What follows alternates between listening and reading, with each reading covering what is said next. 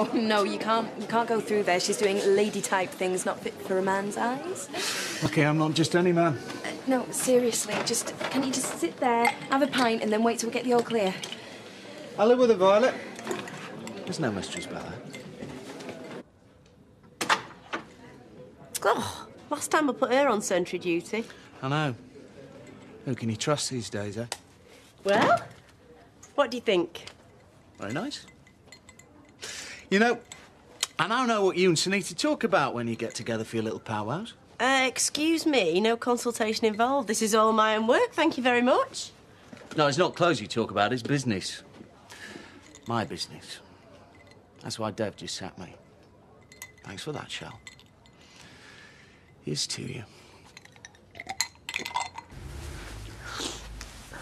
Charlie, I'd never say a word to Sunita. I don't believe you. I'd never talk about your business. Oh, come on, you spent half your lives in each other's pockets. You saying there's no way you could have let something slip? Yeah, that's what I am saying. You've not been accusing Sunita, have you? Don't worry about me. Thousands down the Swanee. Devil set to badmouth me out of business. Yeah, but that's nothing to do with me or Sunita. Charlie, I'd never go behind your back. How can you think I'd do that to you? He didn't have to. He saw the look on your face when he pulled out that invoice. Hey? In the bar. You're like a rabbit caught in the headlights. Oh, come on. That's nothing to do with the look on my face. It was there in black and white.